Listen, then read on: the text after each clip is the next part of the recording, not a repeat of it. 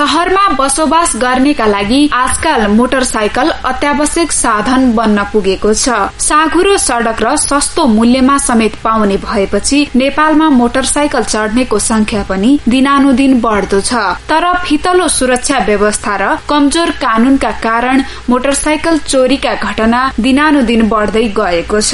महानगरीय ट्राफिक प्रहरी महाशाखा अन्तर्गत पीड़ित शाखाका अनुसार राजधानीबाट मासिक 60 देखि 70 वटा मोटरसाइकल हराउने गरेको छ।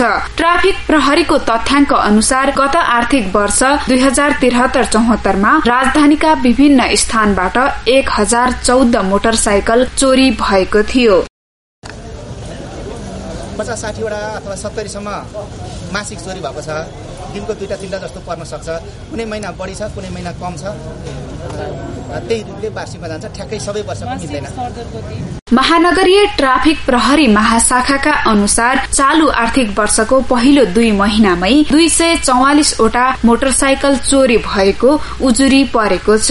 यसरी चोरी हुनेमा सबै किसिमका मोटरसाइकल भए पनि पल्सर मोटरसाइकल चोरीको घटना धेरै देखिएको छ। चोरी भएका मोटरसाइकल बारे प्रहरीमा जानकारी गराइए पनि कमै मात्र मोटरसाइकल भेटिने गरेको छ। महाशाखाका अनुसार गत आर्थिक वर्षमा हराएका मध्ये 292 मात्रै मोटरसाइकल भेटिएको थियो। चोरी हुने बित्तिकै प्रहरीलाई जानकारी गराए पनि आफूहरूको मोटरसाइकल नभेटिएको कतिपयको गुनासो छ। केही भाग्यमानी मोटरसाइकल धनीहरू हराएको केही दिनमै मोटरसाइकल खोजिदिएकोमा प्रहरीको प्रशंसा समेत गरेका छन्। उनीहरूका अनुसार अधिकांश मोटरसाइकल पार्किङ गरेको स्थानबाटै चोरी हुने गरेको छ। मेरो बाइक शनिबार हराएको थियो विशाल बजारको पार्किङबाट, शुक्रपथबाट। अनि मैले मन्डे आएर दिएको थियो निवेदन हराएको। अनि हिजो मका फोन आएको थियो बाइक भेट्यो भनेर। झन्झट त खासै बोल्नु परेन होइन। उजुरी दियौँ यहाँ भोलिपल्ट आएर।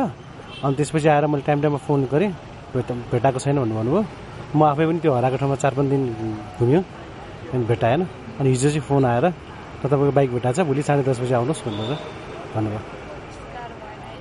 खासै गाह्रो भएन।